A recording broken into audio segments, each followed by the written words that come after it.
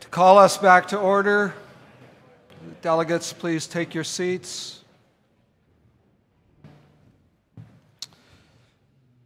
We'll begin with a few housekeeping details. A reminder with regard to the advisory committees that will be meeting over lunch. At this point, that's advisory committees number 2, number 9, and number 4. So committees 2, 4, and 9. And committee number 4 will get your food, take it to room 214 of the Commons Annex by the dining hall. So committee 4, you will meet in room 214 with your meals. Committee 9, similarly, will meet in the alumni dining room in the Common Annex. And advisory committee number 2, I'm not sure if you've chosen a place, but advisory committee number 2 will also be meeting over lunch. We have previously welcomed a number of our ecumenical guests. In the meantime, a few more guests have arrived, and we don't quite have everyone here yet, but by tomorrow, when we will entertain the presentations from our ecumenical guests, we trust that they will all be present. But at this point, we have the opportunity to add our welcome to those who were previously welcomed. And in addition, now present, our ecumenical officer, Reverend Monica Scott Pierce from the Reformed Church in America. Would you please stand? Welcome.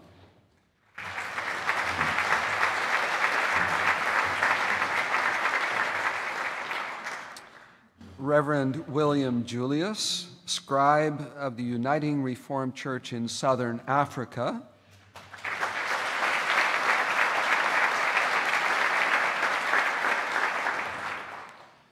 And stated clerk, Reverend Hiratsugu Mochida of the Reformed Church in Japan.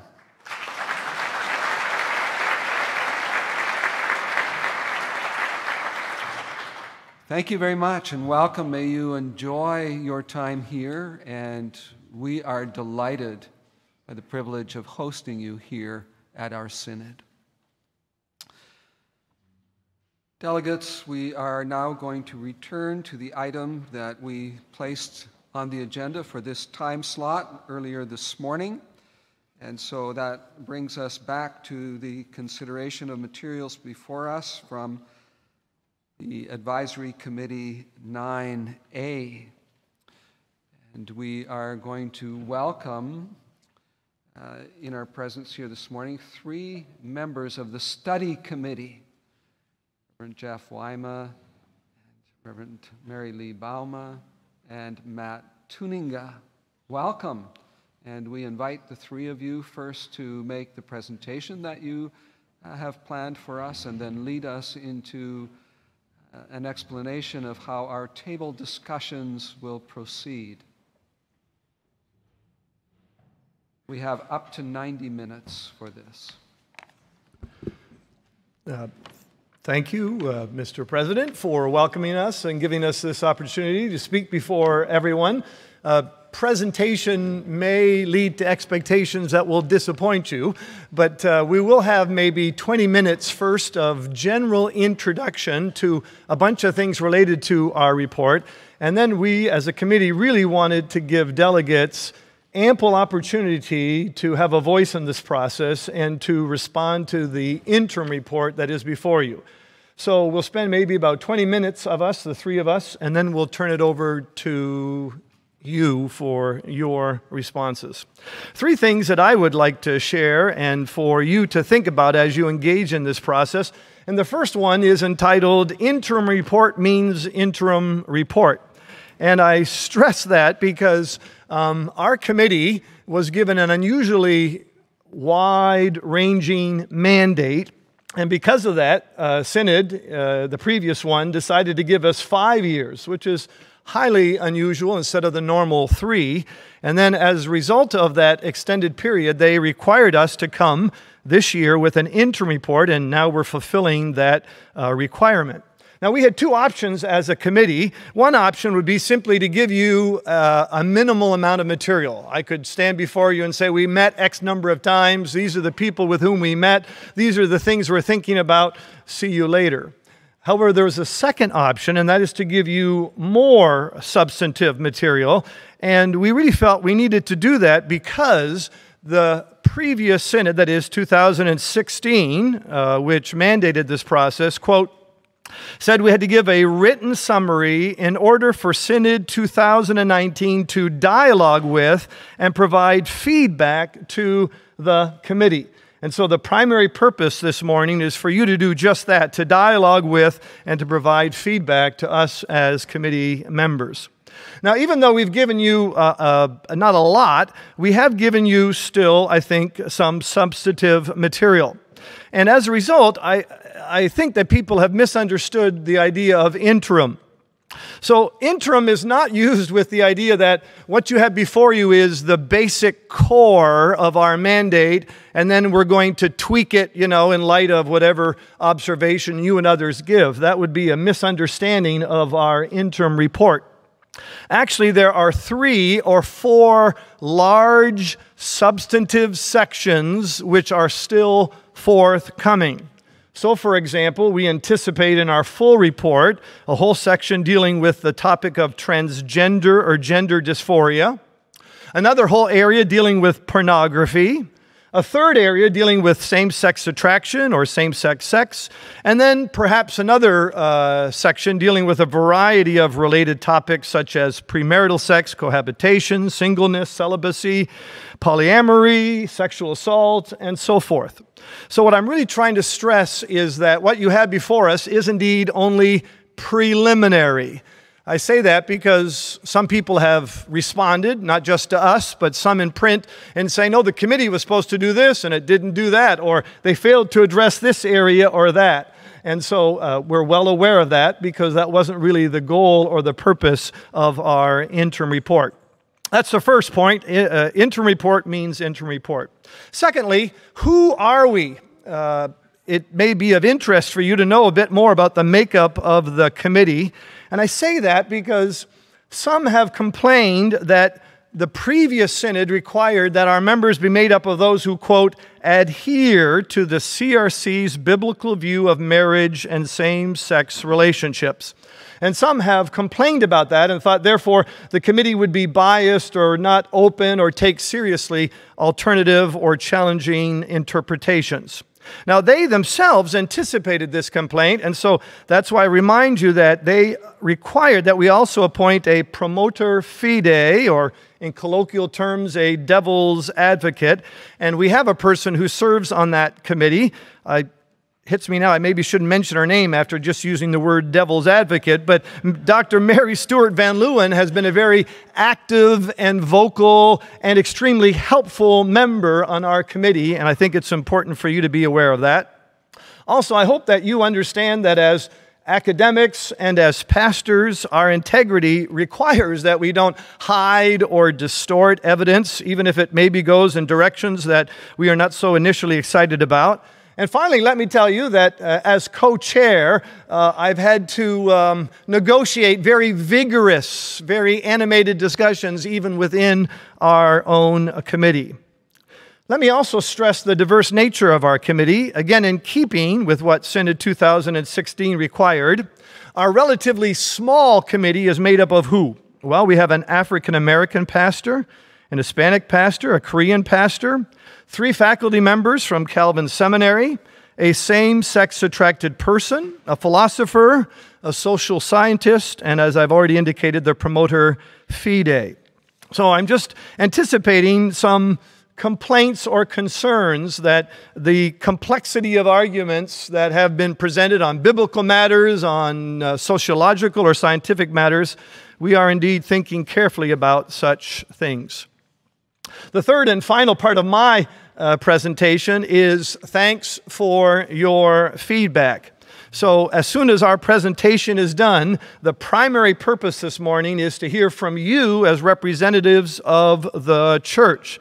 And I want you to hear us to say that we are eager for your feedback. Of course, we've already gotten feedback from individuals and from others in the denomination, and that can continue. But now you, as representatives of the Christian Reformed Church of North America, both in the United States and in Canada, have a wonderful opportunity to voice your opinion and to allow us to hear some of your happiness, some of your frustrations, some of your concerns. And I promise you that we have and will continue to pay careful attention to what you say. Now, having said that, let me anticipate a disappointment you will no doubt have. Because in a few moments, we're going to engage, you will, in roundtable discussion, and you're going to get going and voice those things that are perhaps deeply held by you, and then maybe nothing, right? Because our committee is going to meet actually already later this week, and that's where we'll take up those responses. And you may be disappointed that, well, you can't let other delegates hear what your comments were, or somehow we as a committee won't be able to respond to you. And so I'm just asking you to be patient and not to be too disappointed, and to again promise you that we take and value your feedback seriously. And again, already this week, our committee is meeting again next week, or this week, Friday and Saturday, and we'll be very pleased to hear from you. So the third and final thing I'll say at this point before turning it over to Mary Lee Bauma is to say thank you in advance for reading our report. What report? Our interim report. Yes, there's much, much more. Believe me, I'm a little daunted by the fact that there's much, much more to come. And so I thank you in advance for your efforts serving not just us as a committee, but the larger denomination of which we are a part. Thank you, Dr. Wyma. Welcome, Mary Lee. So, yeah, it's a lot of work, hey? You could pray for us. We've been working and working, and we're going to be working and working a lot more. So please pray for us. I know many of you are and have been, and we've had people come up to us. But yeah, we sure need your prayers. But we all need the prayers, don't we? And that's kind of what I want to say a little bit, is that the preamble part, I'm discussing that for a minute, and then Matt will talk about the biblical overview, the overarching biblical theology. But we need each other. And that's, I think, what this piece of the report really is all about. First, it begins with, there's a focus on the goodness of our bodies. And I think in this time of virtual living, in so many ways, that the creation theology, a theology of our bodies, is so needed to recover. The idea that in physical time and space, we need each other. We need to be together, and we are helpful to each other. We are helpful to each other over food and gardening and being with each other with physical affection. We need each other physically in so many ways. And Jesus, of course, came down and became one of us. And we're not embodied spirits, right? We are made in God's image. We don't just have bodies on top of our spirits and then we'll dispense with our bodies, but Jesus is up in heaven created, right? And that's what, he's still a creature, right? He's up there with a human body on. And I think that's what we're trying to stress here, is that we are physical and our bodies are good, but we are also obviously really struggling in our bodies, in our churches, all of our churches. Somebody asked us in the advisory committee about the stories here and where the stories came from. And the stories came from a variety of contexts and ministry settings. But I said to that group, if your church is bigger than 40 or 100 people, you've got these stories. The first stories I'm talking about now, you've got these stories in your church. And Lord willing, you're on your way to the stories at the end as well, the stories of hope and the stories of new beginning. So, the first thing is just that although we're struggling, we've been made good in God's image, and sex is good. We need to talk about it. We need to talk about how good it is all the time. I don't mean every single sermon needs to be about sex. That's not what I'm saying, but we don't got hardly any sermons about sex. We don't got hardly any sermons about celibacy. You know what I'm saying? We need to talk about this stuff. We need to talk about all of it. The culture's talking about all the way. I remember preaching a series once on sexuality and getting hassled. I was visiting a church and doing a visiting series and getting hassled by people that maybe what I was saying in the church would be offensive to their children or problematic for their children. I was just reading scripture texts and then talking about them. I wasn't using any vulgar words, but I said to them, in the car on the way home on their smartphone in the back seat, they're to encounter much more intense stuff than anything. I said, we need to talk about it. So that's partly what we're talking about in this report is we need to talk about it. Let's talk about it. But then the second piece of this preamble is just all about who we are. And I assume you read the report well.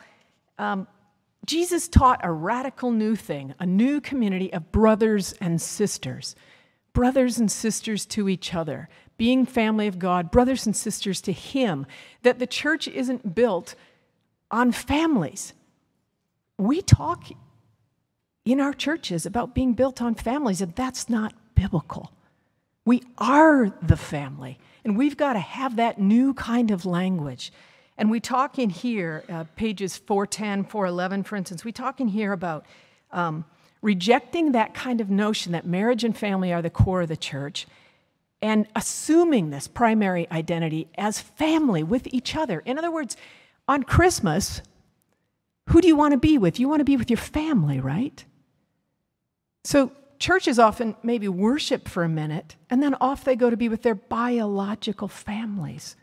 But there are many churches now across our denomination who are saying, we are family. And so they're together on Christmas. They're together on Easter. They're together on all those times. They're eating together. They're cooking together. We are family, and that's what this is talking about.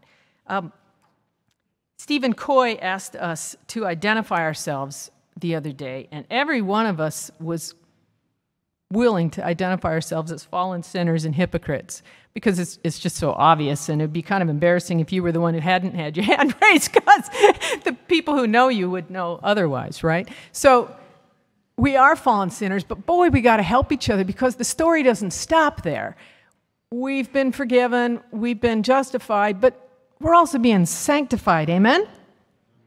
And we are part of the process of helping each other be sanctified, and that's what this report is partly talking about and the preamble is talking about. The way of celibate singleness and monogamous marriage is a difficult way. We are struggling in our churches, all of us. The majority of us are struggling with those things. We are struggling with that stuff. And it's weird to the culture around us, just bizarre. But it was equally as bizarre to the first century church. And we're just becoming more like the first century in many ways. And we talk about that now, don't we? About how we're becoming more and more different from our culture. And this is the last part of the preamble, but we are these beautiful communities, and we can be these beautiful communities who, because of our Reformed tradition, we have a line here where we say, in each of our congregations, in various ethnic and economic contexts, the Christian Reformed Church has a living tradition of deep love for the Scriptures, coupled with a willingness to engage courageously with the ideas of our time.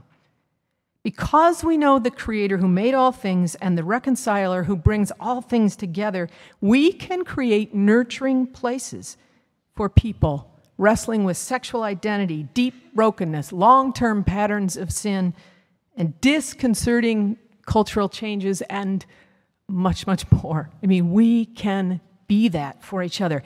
And I'm hearing stories during Synod today, and I know of stories of intentional communities, of households, of neighborhoods where people are loving people physically in real time in their neighborhoods, in urban centers, in apartments like where I live, in condos where people are living together, choosing to live together, singles and couples living together.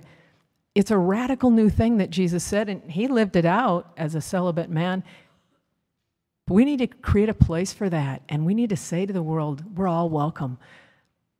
Because when we do this, people are going to come in who are in polyamorous relationships. People are going to come to us.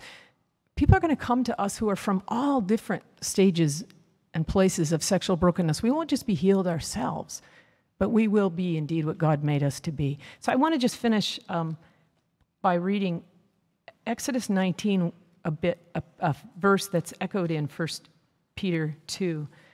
In Exodus 19, God said to the people of Israel on their way out of Egypt, "You have seen what I did to the Egyptians, how I bore you on eagle's wings and brought you to myself. Now, therefore, if you obey my voice and keep my covenant, you shall be my treasured possession out of all the peoples. Indeed, the whole earth is mine, kingdom and holy nation. You will be a priestly kingdom and a holy nation." And then in 1 Peter, Peter echoes that same thing, and you know it. He says to us,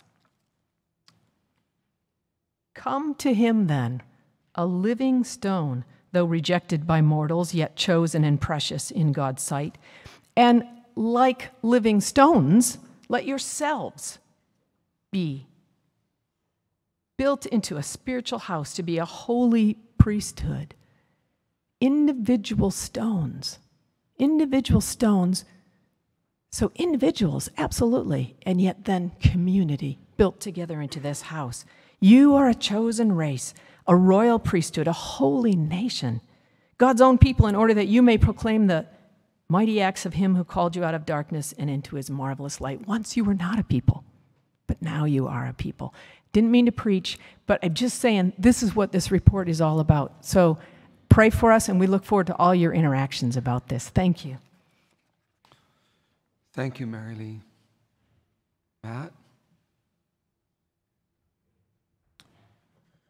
So I'm going to say a few things about the biblical portion of the interim report, and mainly they revolve around three things. The first one is just the purpose of it.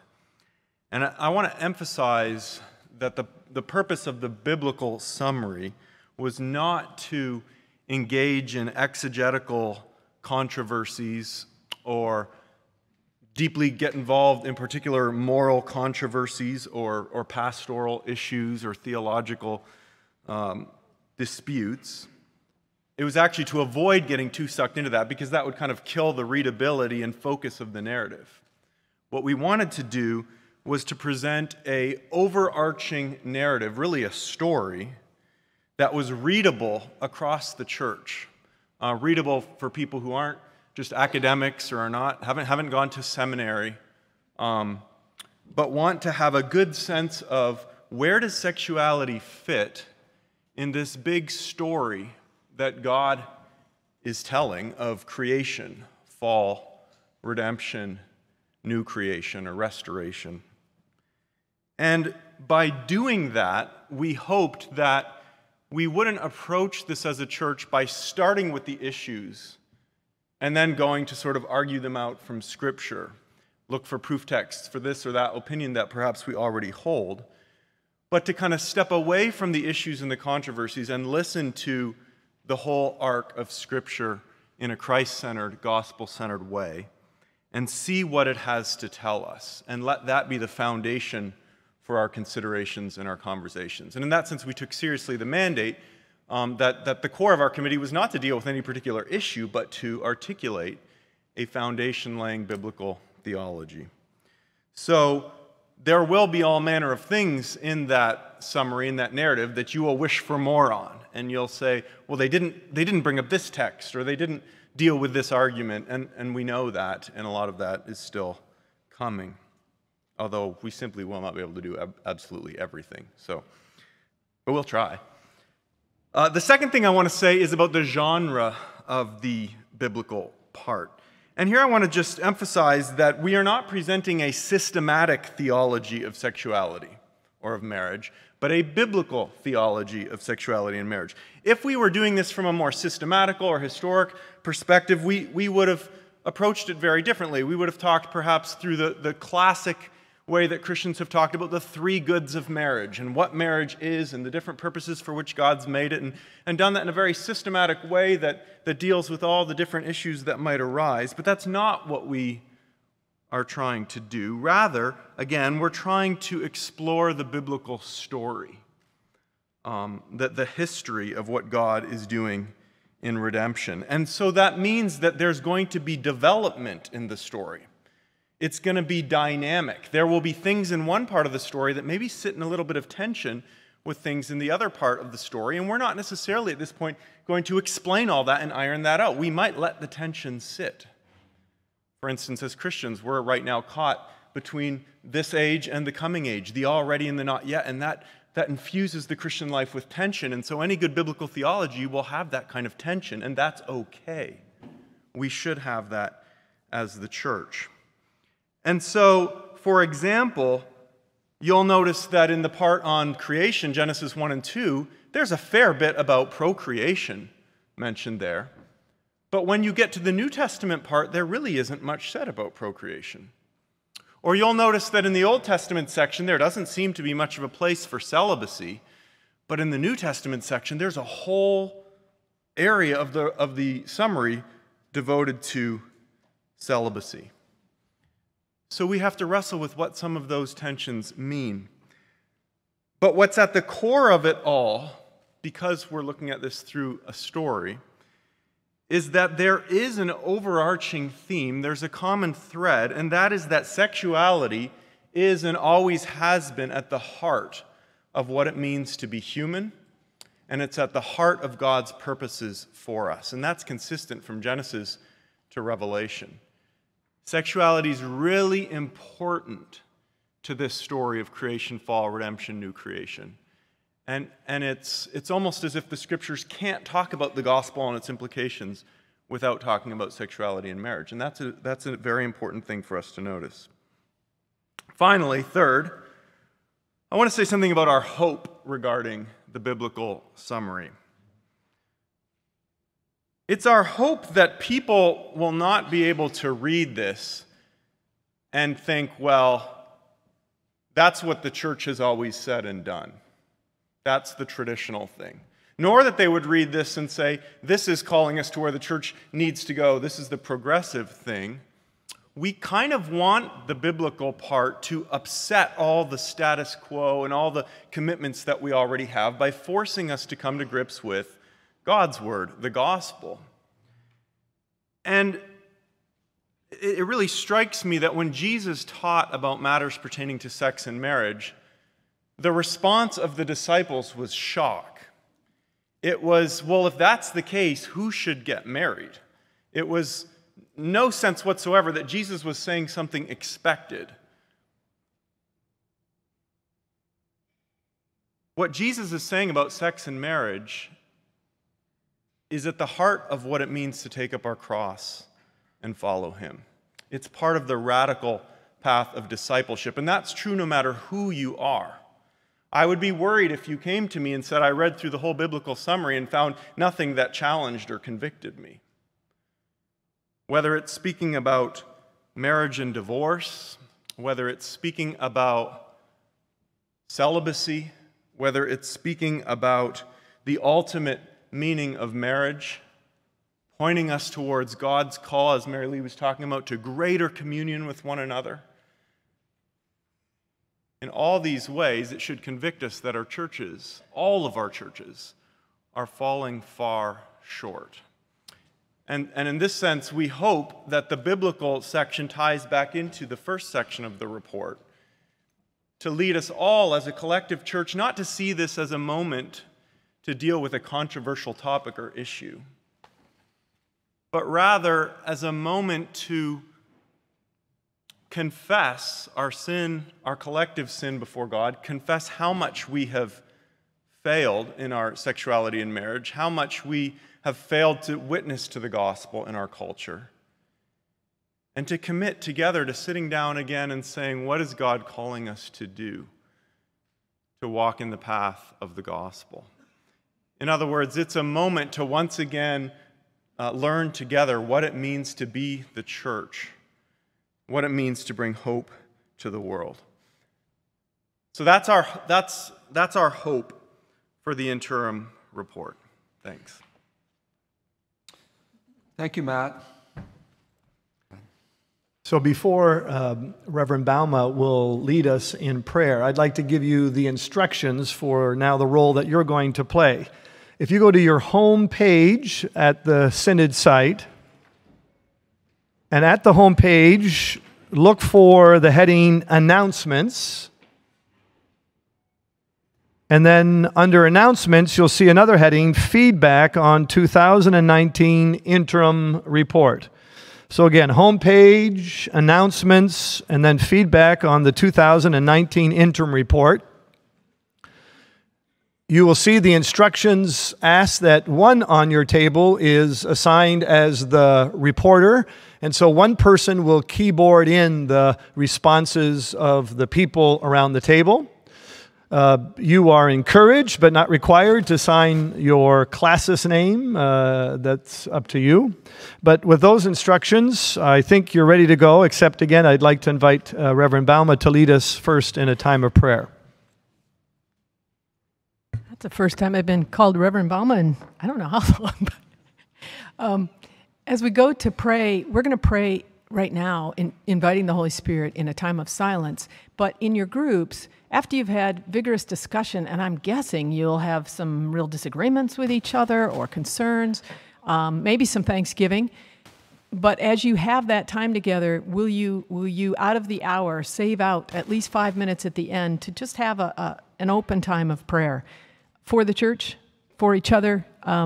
Not a time where you ask each other all your concerns, but simply that you respond to the discussion with a time of prayer. But let's invite the Holy Spirit of God to come.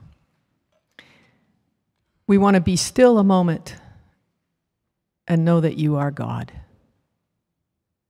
We want to be still a moment, God, and ask you to come and speak to each of our hearts.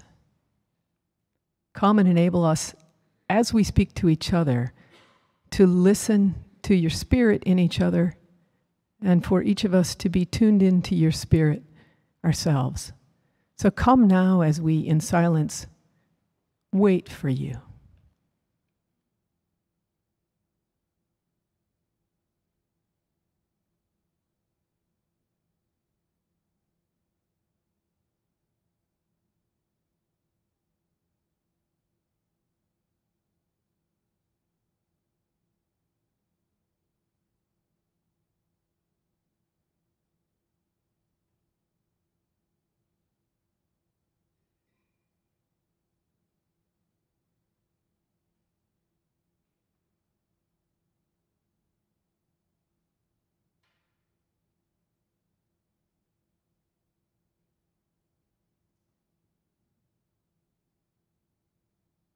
Loving, gentle, generous, powerful Holy Spirit who illuminates Jesus, come among us. We offer ourselves to you in Jesus' name. Amen. So you're invited to have the one reporter fill out the form for you all as you and after you discuss.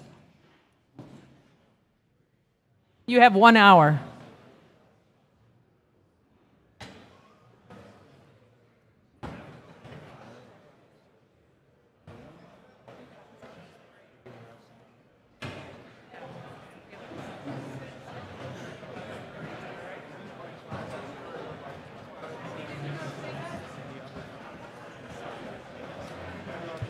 Sorry, hold up. I thought Jeff had said it earlier. This is meant to be by 2 classes, so 8 people, right? So each table sort of, we were thinking tables were by 8. So 2 classes, which is why it says classes at the top of the form instead of classes. So yeah, 8 of you. So if you need to regroup, whatever you need to do to be able to hear each other well, the 8 of you. Is that clear?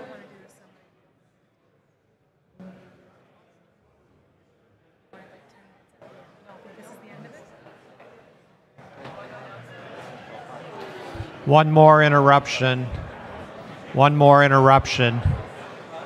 If you opened the survey form a few minutes ago, it indicated classes was required, and then it was mentioned that it wasn't necessary. So that requirement has been taken off, but you will have to refresh perhaps to get to the form with that change. So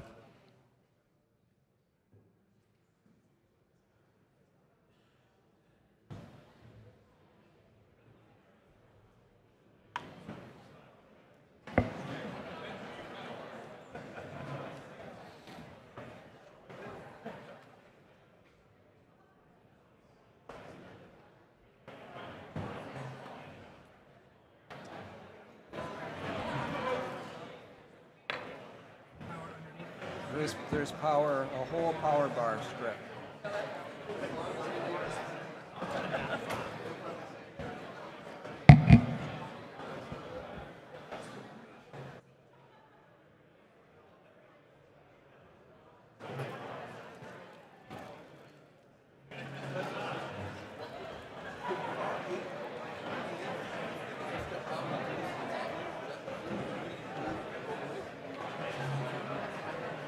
I am asked to make clear to you that there's one reporter for the table. So you can all see the questions, but if you could just talk amongst yourselves and then one person answers, that way you're talking together. If you're filling in the form, you're not talking together. So will you talk together, but first ask one person to be that reporter. Is that clear? Okay.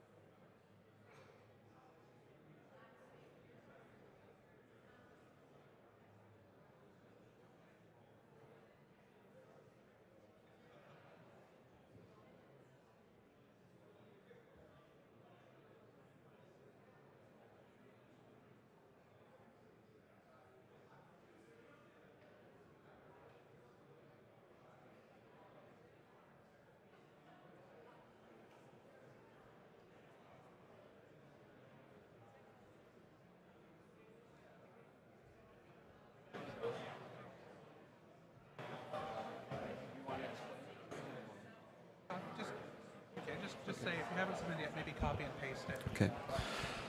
Could I have your attention, please? Before you hit the submit button in a few minutes, there's a word of caution. Apparently, with a Google form like this, it can time out. And there's one group that hit the submit button and then lost all the information they had typed. So, don't panic. Don't quickly try to hit the submit button to beat the deadline. Before you hit the submit button, do a copy and paste into another file. So copy and paste it, and then try to submit it, and that way you won't lose all of your good work. Okay? And sorry to interrupt, but we had to do that before others start hitting the submit button, and then it's too late to save your material. If you need help from IT on that, if you're a little bit wary that you might lose it, raise your hand and IT will come and help you to do a copy paste into a backup document before you try to submit. Okay?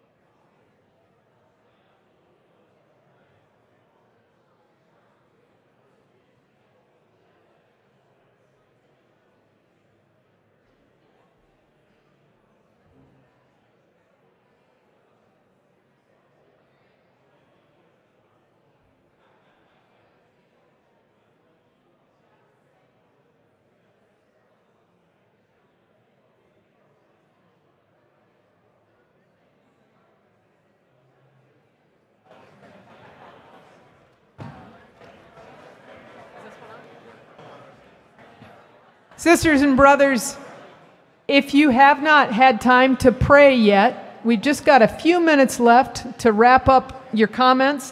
And then if you would take 5 minutes to pray with each other, and remembering that we have to be back here at 11:35. So take a few minutes to wrap up, and then do spend some time listening to the Spirit or pleading with God together.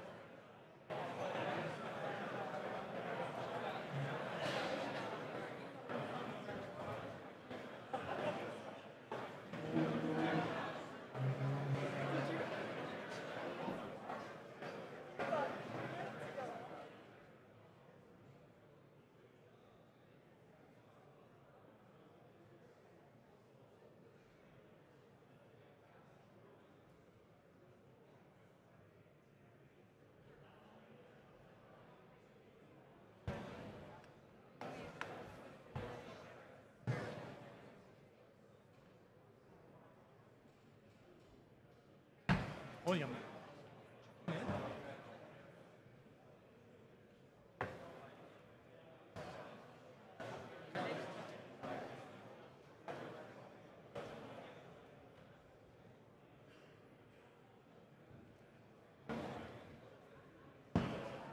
So I'll say something and then send this to a prayer. Yeah. Is that cool? Yeah, you'll lead the prayer, or is somebody? Do you want somebody else to? Do you want somebody?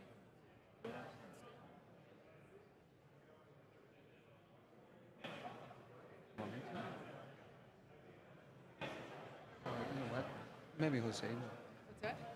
Jose's on the committee. We have a prayer in a few minutes for lunch, and we can ask that person. That's good. That's I'll- good. I'll do that. So I'll just make my announcement. You make the Read my announcement. verse of Yeah. scripture.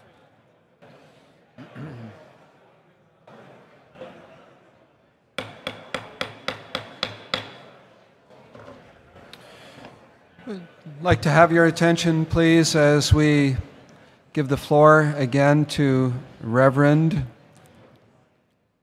Mary Lee Bauma. Wow, 3 times in one morning. I just noticed that so many people who were here have left, but hopefully this will get passed on to them as well. In addition to those who are delegates here, of course, there are all kinds of people who are part of this body who care about what this committee is doing. And so if you know of people or you are a person who's still here, please know that you can reach out to our committee. Members of our committee can come and be with. You can come to our committee. You can come speak to us. You can write us, email us. So please do that. Reach out to us if you would like to. I noticed that someone went and interacted with a group of observers today to get some of their input, and looks like we're going to get that as well electronically, so that's great. But please do feel free to tell people that they can do that. I wanted to just end with these words. Paul says in Romans 12 that we are one body, all one body, and each one members of it. And similarly in 1 Corinthians 12, he says, now you are the body of Christ and individually members of it. We are a community and we are individuals. And he says that when one member suffers, all suffer with it. If one member is honored, all rejoice together with it. Thank you, Mary Lee. Also, thank you to Jeff and to Matt for leading us in this exercise this morning. Our prayer before lunch will be said in a little while by Caleb, and so we're going to assume that Caleb will also be including this part of our morning in that concluding prayer before we go to lunch. Before we do break for lunch, we still have about 10 minutes. And this is the order of the day. We will now move to report 7A. And it's our anticipation that immediately after lunch, we will take up 1A. After we return for lunch, we'll give you a further heads up in terms of order of reports as they'll come before us. But for now, we will go to 7A, anticipating 1A after lunch, and at that time we'll also give you further input in terms of the sequence. Drew. Thank you. Committee 7 has a bit of a reputation for being, shall we say, uninteresting. And so, Mr. President, I can assure you that there's nothing in this presentation that will threaten that reputation. I know that John Bolt loves that reputation, so let's maintain it. All right, 7A contains a number of recommendations. First one is this: that Synod receive as information the condensed financial statements of the agencies and educational institutions. So move. The motion is before you. Discussion to the motion. All in favor, please indicate by saying aye. Aye. Opposed, same sign. That's carried. Recommendation 2 is that Synod receive the agencies and institutional unified budget as information and approve a ministry share of $346.48 for calendar year 2020. So moved. That motion is before you. Discussion? Discussion on recommendation 2? All in favor, please say aye. Opposed? It's carried. Recommendation 3, that Synod adopt the 2019-2020 denominational salary grid for senior positions as proposed, and the reference is included. So moved. Any discussion on recommendation 3? All those in favor, please say aye. Opposed, same sign. It is carried. For recommendation 4, we considered these individually in committee, and so I'd like to consider them individually here. Granted. That Synod adopt the following recommendations with reference to agencies requesting to be placed on the recommended for offerings list. A, that Synod ratify the list of above ministry share and specifically designated offerings for the agencies and institutions of the CRC and denominationally related ministries, and recommend these to the churches for consideration. So moved. Any discussion on recommendation 4A? All those in favor, please say aye. Those opposed, same sign. Carried. B, that Synod ratify the list of non-denominational agencies previously accredited that have been approved for calendar year 2020. So moved. Discussion on 4B. All those in favor, please say aye. Opposed, same sign. Carried. And C, that Synod ratify inclusion of the following organization on the accredited agency list. That agency is the Colossian Forum, and the grounds are indicated below. So moved. Discussion on 4C. All those in favor indicate by saying aye. Opposed, same sign. Carried. Recommendation 5, that Synod take note of the COD's endorsement of the following actions of the pension trustees. A, the 3-year average salary to be used to determine retirement benefits beginning in 2020 for ministers of the Word in the United States is $54,054, and in Canada is $56,140. And B, that the 2020 per member assessment for the Canadian plan remain $42.96, and that the Canadian per participant assessment remain $9,840. Similarly, that the 2020 per member assessment for the U.S. plan remain $37.20, and the U.S. per participant assessment remain $7,704. So moved, hoping everyone understood that. Discussion on recommendation 5A and B.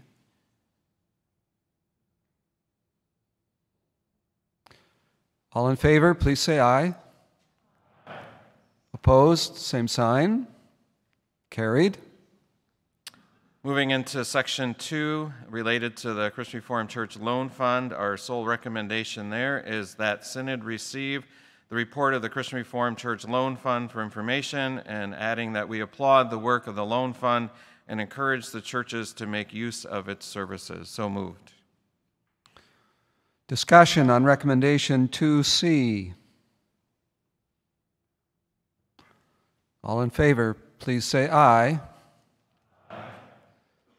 Those opposed, same sign. That is carried. Section 3, pensions and insurance, we have 2 recommendations. The first is that Synod designate up to 100% of a minister's early or normal retirement pension or disability pension for 2020 as housing allowance for United States income tax purposes, but only to the extent that the pension is used to rent or provide a home. So moved. Discussion on C1.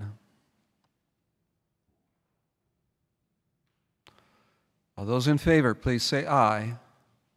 Aye. Those opposed, same sign. It's carried. And recommendation 2, if Synod 2019 approves a meritation of commissioned pastors as recommended by the Candidacy Committee, that Synod instruct the pension trustees to evaluate retirement program options for commissioned pastors. So moved. Discussion on C2. Those in favor, please say aye. Those opposed, same sign. That is carried. That concludes 7A. Thank you, Drew. So that completes our work with 7A. As announced previously, after we recess for lunch and return, we will turn to 1A.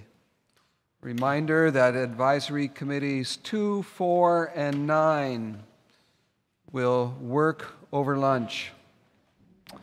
And I believe that Caleb is going to come and lead us in our prayer before lunch. Please return promptly after lunch to start our afternoon session on time.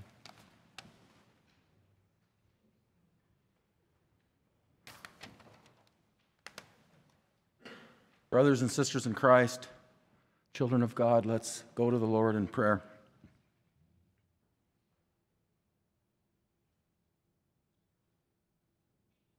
Our awesome and loving, most wise God, we thank you for this time of deliberation on important, critical matters of the church. We thank you, Lord, that you've made us in your image, and that encompasses so much. And one of the ways we are image bearers, that we are grateful that you've given us rational minds to be able to ponder things. And so we pray that your spirit of wisdom would be anointing us with your presence as we deliberate on big, complex issue. And we thank you that, God, you are the God of the infinite, awesome in scope and wonder, transcending all of our thoughts and our actions. And while you're a God of intimate, you are the God of the intimate as well. You speak to us lovingly, carefully, meet us in our times of need and where we're at. And we need you more than ever, Lord, as we would look at these items before Synod at this time. So we thank you as well that your Holy Spirit has been poured out on us, and this is a spirit of love, and that you've given us, taken away our heart of stone and replaced it with a heart of flesh. So we pray now that while we may have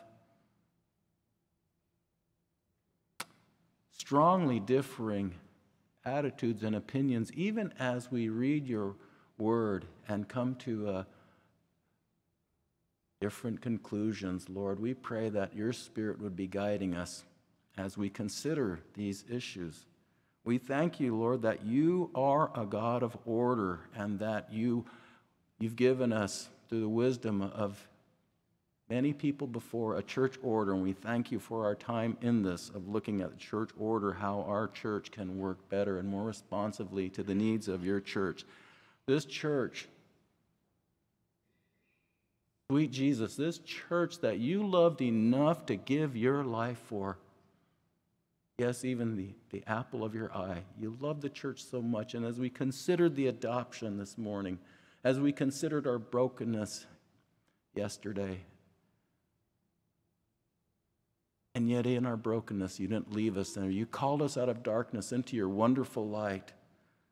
And now, as we consider our adoption as sons and daughters, when we believe we have the right to be called children of God, it is so precious. So we thank you that this church, the bride of Christ, you loved us enough to give yourself. All authority has been given to you, Jesus, in heaven and on earth. So we thank you that you are the head of this church. We thank you for now this time to look at what that looks like in our church order. And we thank you so much for the people that have served you long and, as we talked about earlier, and clapped and considered the years of service of those that have retired, people that heard the call, people that served faithfully, knowing that standing firm in the Lord, that our labor is not in vain, that many people served. They persevered. You preserve them. We thank you so much for that. We thank you for the synodical services that helps to do the orderly working out of business in this your church. We thank you. We thank you that what would appear dry to some of us is so important. Financial matters, Lord, that you are a generous God, that every not only spiritual gift, but every physical gift has been given as well. So we pray that we would honor you in how we consider finances and good stewards of all that you've given. You are rich beyond compare. You own the cattle on 1,000 hills. The gold is yours. The silver is yours, O Lord. We thank you, and you are so generous. May we be good stewards of what you've given. And Almighty God, we ask blessings on this committee work on human sexuality as we look at as image bearers. We look at, yes, our brokenness in these relationships. We look at that you, God, have, through salvation, through you've justified us. You've put us in a right standing before you. You've forgiven us of our sins. And then that work of sanctification, that the Spirit being sanctified by word and spirit, we are on this journey towards sanctification, towards holiness and unity, Lord. In your high priestly prayer, you prayed for our unity. And Lord, sometimes these issues can divide.